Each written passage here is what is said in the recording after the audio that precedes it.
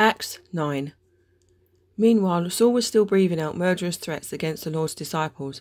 He went to the high priest and asked him for letters to the synagogues in Damascus, so that if he found any there who belonged to the way, whether men or women, he might take them as prisoners to Jerusalem.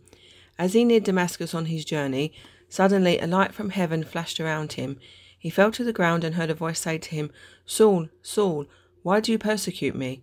"Who are you, Lord?" Saul asked. "I am Jesus, whom you are persecuting," he replied.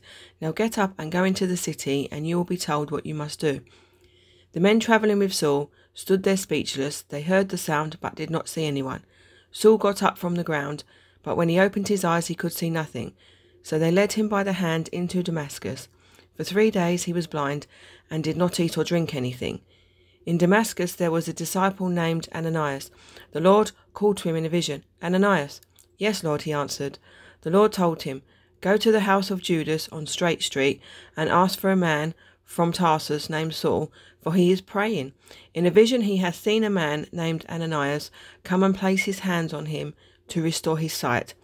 "Lord," Ananias asked, "I have heard many reports about this man and all the harm he has done to your holy people in Jerusalem, and he has come here with authority from the chief priests to arrest all who call on your name."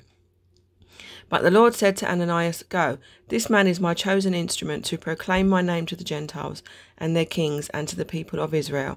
I will show him how much he must suffer for my name." Then Ananias went to the house and entered it.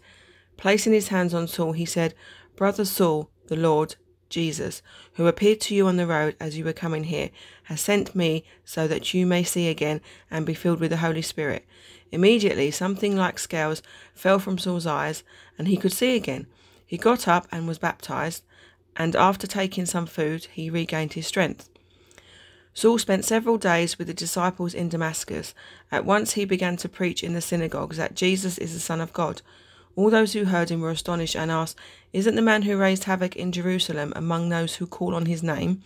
And hasn't he come here to take them as prisoners to the chief priests?" Yet Saul grew more and more powerful and baffled the Jews living in Damascus by proving that Jesus is Messiah. After many days had gone by, there was a conspiracy among the Jews to kill him, but Saul learned of their plan. Day and night they kept close watch on the city gates in order to kill him. But the followers took him by night and lowered him in a basket through an opening in the wall. When he came to Jerusalem, he tried to join the disciples, but they were all afraid of him, not believing that he really was a disciple. But Barnabas took him and brought him to the apostles. He told them how Saul on his journey had seen the Lord, and that the Lord had spoken to him, and how in Damascus he had preached fearlessly in the name of Jesus. So Saul stayed with them and moved about freely in Jerusalem, speaking boldly in the name of the Lord. He talked and debated with the Hellenistic Jews, but they tried to kill him. When the believers learned of this, they took him down to Caesarea and sent him off to Tarsus. Then the church throughout Judea, Galilee and Samaria enjoyed a time of peace and was strengthened. Living in the fear of the Lord and encouraged by the Holy Spirit, it increased in numbers. As Peter travelled about the country, he went to visit the Lord's people who lived in Lydda. There he found a man named Aeneas, who was paralysed, and he had been bedridden for 8 years. "Aeneas," Peter said to him, "Jesus Christ heals you. Get up and roll up your mat." Immediately Aeneas got up. All those who lived in Lydda and Sharon saw him and turned to the Lord. In Joppa there was a disciple named Tabitha. In Greek her name was Dorcas. She was always doing good and helping the poor. About that time she became sick and died, and her body was washed and placed in an upstairs room. Lydda was near Joppa. So when the disciples heard that Peter was in Lydda, they sent 2 men to him and urged him, "Please come at once."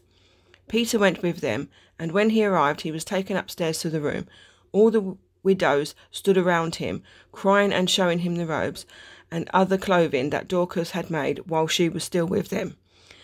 Peter sent them all out of the room. Then he got down on his knees and prayed. Turning to the dead woman, he said, "Tabitha, get up." She opened her eyes, and seeing Peter, she sat up. He took her by the hand and helped her to her feet.